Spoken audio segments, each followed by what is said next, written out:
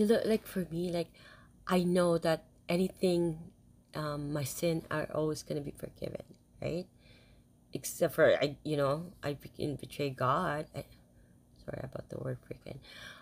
And I, became stamped by Satan. But God, Jesus, my life, and I'd rather be dead. I'd rather have nothing, no spirit, if I don't have God and Jesus Christ.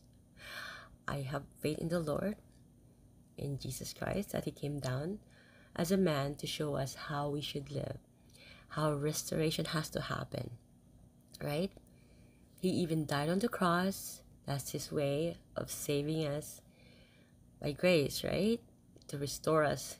He actually carried the cross, you know, wipe out the sins, our sins, right? Restored us into a full new us, right?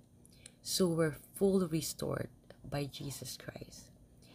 If you believe that He was buried, died, and rose again, not by spirits, but raptured himself as God to heaven. If you believe in that, right, you're saved, you're restored, right? You no longer have to worry about the sin. Why? Because you know you're gonna sin, but you're gonna be forgiven. But do you want to sin? No. You're so ashamed. You're no longer that person that you used to be, right?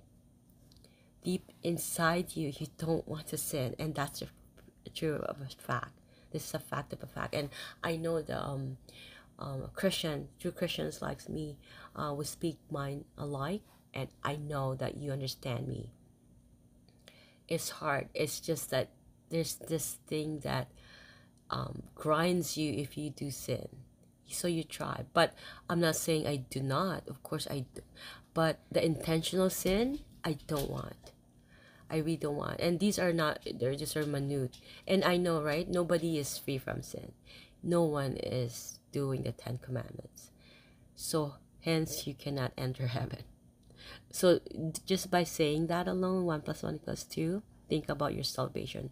Your salvation does not rely on the 10 Commandments, or you going to the church, or you being a good person. My daughter once told me, Mom, as long as you do good, you're going to go to heaven. I said, no, you're not going to go to heaven by just doing good.